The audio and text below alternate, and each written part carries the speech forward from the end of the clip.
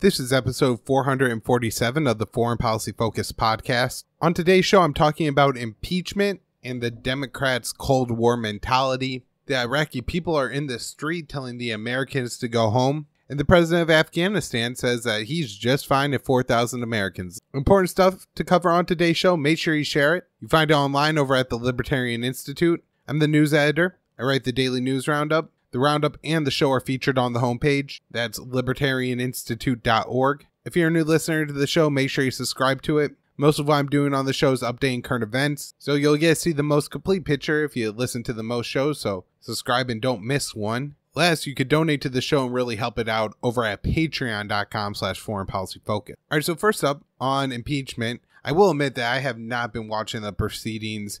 I think there's a lot more important stuff going on in the world than this, I think, fairly silly and futile political exercise going on right now. I mean, while I'm sure there's a lot of people that want to believe that some Republican senators are going to change their mind and they're going to have the votes to impeach Trump, but it doesn't seem likely to happen whatsoever. They want to call some witnesses. It seems like the Republicans could do just as much damage to Biden as the Democrats could do to Trump by calling witnesses. So again, I think this is a relatively futile exercise in that it's not going to lead to the removal of Donald Trump. However, I have caught some of the statements, especially by, I think, one of the people really leading the charge all the way through from Russiagate till now, because I do think this is just an extension of Russiagate. Adam Schiff, Democratic representative from California. I was just reading a pretty good article over at Jacobin, which, isn't one of my libertarian sources.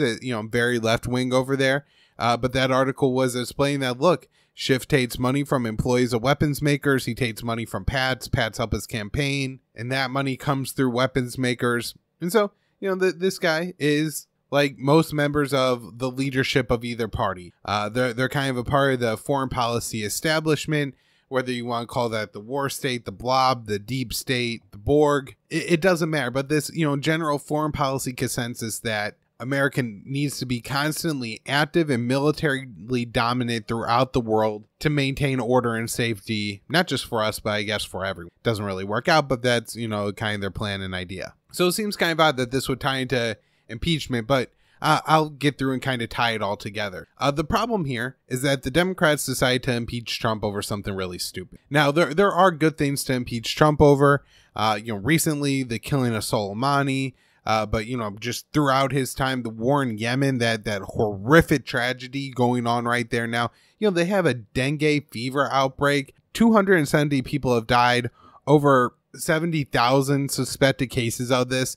And, I'm sure that whatever fever or contagion is going around China is serious and problematic. However, this is just one of the few diseases and humanitarian crises, not to mention, actual people dying from weapons of war in Yemen. And it gets absolutely no coverage at all. So you look at Yemen to impeach Trump, the killing of Soleimani, sanctions on North Korea, Venezuela, Iran, the war in Somalia, the drug war that he waged in Afghanistan. All of these, I think, are perfectly, perfect to target Trump for impeachment for. But, not, again, for this silly Ukraine-gate, Russiagate nonsense. So Ukraine-gate kind of boils down to the fact that the Democrats accused Trump of trying to leverage his power and potentially resources of the United States of America in order to open an investigation on his political rival, Joe Biden. Now, there's a few problems with this. One is just the amount of evidence the Democrats have. Strongest evidence I think they have is from Ambassador Sondland,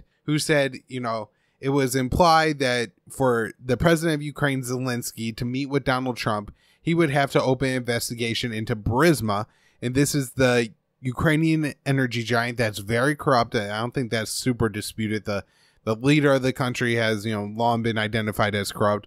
But anyways, they hired Joe Biden's son, Hunter Biden, paid him tens of thousands of dollars, if not more, a month. And the guy had absolutely no experience in Ukraine, spoke Ukrainian, or in energy. So, it seems like there's probably some corruption going on there, and that's part of the Democrats' problem. So that, the Democrats are saying that Trump leveraged that meeting, as well as lethal military aid that he agreed to give Ukraine. They say that he withdrew that for a short period of time.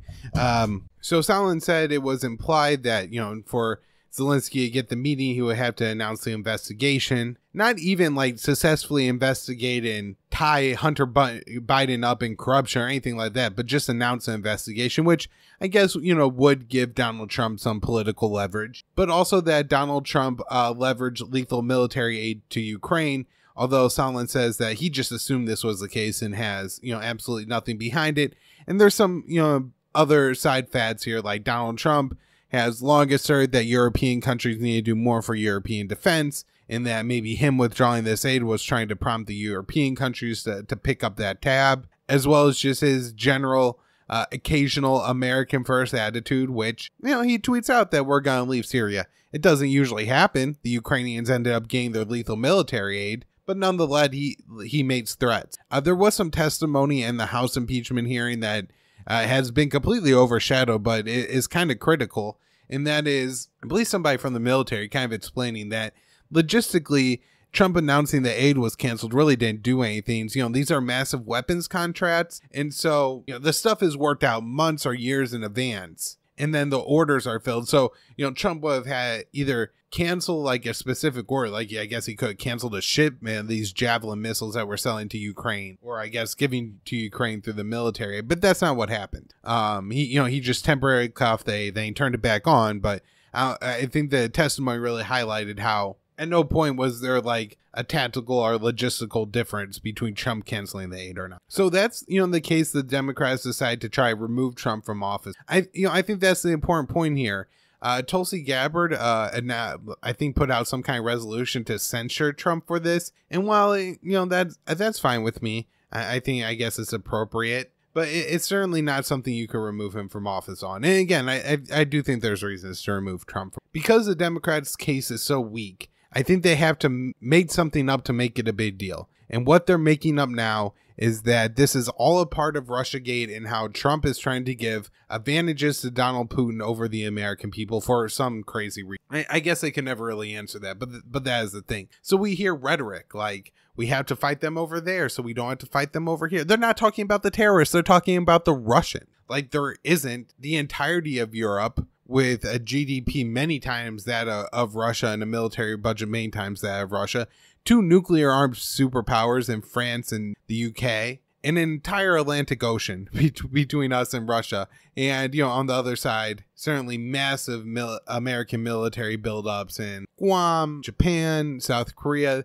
There's no reason to think that we have to fight Russia on the Eastern Front, or the Western for that matter, in order to keep them from coming to the United States. This whole, kind of made up notion of Russian aggression because Russia is concerned with the things going on around their borders in no way actually suggests that Russia is going to do anything to the United States. But, people hear Russian aggression and then they hear Adam Schiff saying, we need to protect America, so what Donald Trump is doing here is reckless. They kind of just put it all together and say, I guess Putin is trying to invade, and it's a good thing that we have the F-35s and all these ships, the Ford-class aircraft carriers, and we're spending trillions of dollars on them because we need this kind of stuff. So the Democrats are really trying to inflate the case against Donald Trump with this McCarthy-ish rhetoric. And I guess to some people it could not make a whole lot of sense as to why the Democrats would pursue that lie. But when you look at, and there's a good article over at Jacobin on this, who Adam Schiff's donors are, it's the war state. It's the people who get the multi-billion trillion dollar contracts for the new weapon. So of course, Raytheon and Lockheed Martin are going to, want to donate to Adam Schiff. And then when you go on Twitter, you look at either people from like FDD or these mainstream foreign policy experts, quote unquote, like Matt Spoot and Jen Rubin's, all supportive of this because, again, they're all people who will benefit financially as money goes to the weapons makers. They donated to the Atlantic Council or whatever other organization that ends up paying these people, or they'll run advertisements on the TV shows, the TV networks, so the networks could pay these people. So, it's kind of all like a self-feeding machine. Well, I guess it's not self-feeding because we all have to feed it with our efforts and tax dollars. So anyways, that's what I think is going on over in the Senate. I haven't paid that much attention, but that's why I surmised, and that's why I think the danger is to supporting impeachment. There's been 2 good articles over at antiwar.com by Daniel Lazare on this. I recommend go checking that out. I can link to those in the show notes page for you, actually. That way they're easy to find over at the Libertarian Institute. So another interesting story that's getting a lot of attention in the news is that Saudi Arabia and possibly even Mohammed bin Salman, the crown prince and kind of de facto leader of Saudi Arabia, was involved in the hacking of Jeff Bezos' phone. I mean, other than being the world's richest man, which, you know, is kind of interesting, he also owns the Washington Post. And so while all the stories are about Jeff Bezos, it could be, you know, Saudi Arabia had cell phone of Washington Post owner. That sounds like maybe a little bit more treacherous. So I like the way that's framed. But there's a real problem here with Treasury Secretary Steve Mnuchin, who said that the U.S. should continue to do business with Saudi Arabia. You know, U.S. CEOs, don't worry about this hacking thing. Continue to do business with the Saudis. Man, it's almost unbelievable how much it seems like the Trump administration is just willing to look over the crimes of Saudi Arabia, whether they're in Yemen, the killing of Jamal Khashoggi, or even, you know, apparently the spying on Americans. It's a real wonder to me as to why. I mean, I know Donald Trump will occasionally tweet out that Saudi Arabia is paying the U.S. money for troops being deployed there, and they're buying weapons, which creates jobs in the United States, but they're really not very good jobs. There's not a whole lot of them, and those numbers are inflated. And certainly, if Donald Trump was a little bit more intelligent, he would realize that counting Saudi Arabia loses an ally would probably end up saving America money in the end, and that we don't have to have all these hostilities in the Middle East, or at least not so many. All right, so I want to talk about what's going on in Iraq today. Massive protests. I've seen some pictures. I believe Muqtada al-Sadr, a very important cleric in Iraq. He represents, I believe, like a impoverished class of Iraqi Shia. He is seems to be more nationalist than the rest of the Iraqi Shia parties in Iraq, who are maybe a little bit more concerned with Shiaism and strong ties between Iraq and Iran. And so he called for protesters to go out there and demand that Americans go home. And that's what they did in absolutely massive numbers. So I think Americans should see this and think a few things to themselves. One, the war in Iraq and the presidency of George Bush couldn't be a bigger failure. If 17 years after we invaded, the Iraqi people hate us so much that they're demanding we go home, we did not do something right there. You know, this is plenty of time for information to come out, for people to feel the real effects of that war. And if they're saying that, hey, we want you guys the hell out rather than staying, even with the fact that there's a little bit of an ISIS presence still in that country, probably tells you how much they hate American. There's also the case that, you know, American invaded that country, and then hundreds of thousands, if not a million of them, died in that war. And so they've probably all felt the impacts of pressure of that. And who knows how many more, once you add up the fact that the U.S. insurgency against the U.S. that was created in Iraq in response to the U.S. invasion, Al-Qaeda in Iraq, ends up flowing back into Syria where the U.S. supports it, and then it comes back into Iraq and kills a whole bunch more Iraqi. It's really no wonder that they probably want Americans the hell out of Iraq and the hell out of the region. I think we should listen to them and just, you know, watch this and say, you know what? You don't want us there. We're not going to be there. No sense wasting more American lives and dollars for a country that rightfully doesn't want us. The Afghan president has said that he's fine if 4,000 American troops leave the country. This is something that's been floated around as part of a potential like ceasefire or a deal being signed between the U.S. and the Taliban. The U.S. needs to move forward with ending this war. It's simply gone on too long. People have made the observation that, you know, if the war was a child, you know, born in September, October 2001, then by now it could vote. Over 18 years old. It's an adult. And yet, you know, the situation in the country is getting even worse. Recently, the Special Investigator General for Afghan Reconstruction, you know, the guy looking to oversee and make sure the U.S. war there isn't just wasting U.S. taxpayer dollars, says U.S. officials have a disincentive to tell the truth about that war. The structures are set up so they lie and continue to sell falsehoods, and we're losing the war. So, you know, that seems like as good of reason as any. Since I'm talking about countries that the U.S. has absolutely destroyed, I want to talk about Libya, where it's kind of hard to remember because it doesn't come up in the news very often. A lot of people don't talk about, but almost 9 years ago now, the U.S.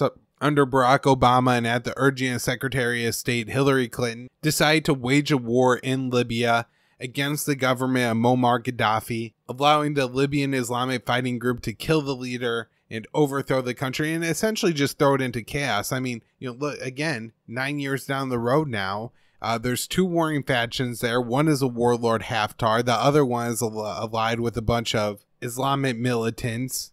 There's all kinds of international actors trying to get involved. Turkey with Turkish-made drones, the UAE with Chinese-made drones, Russia, France, Italy. Everybody find themselves on the opposite sides of this thing. It's an absolute geopolitical mess. The waves of refugees that flowed into Europe during the 2010s, so many of them, Syria is an issue too, but flowed in because of this war in Libya. And it's possible that the Libyan state never returns again. I mean, at one time, this was a relatively prosperous country.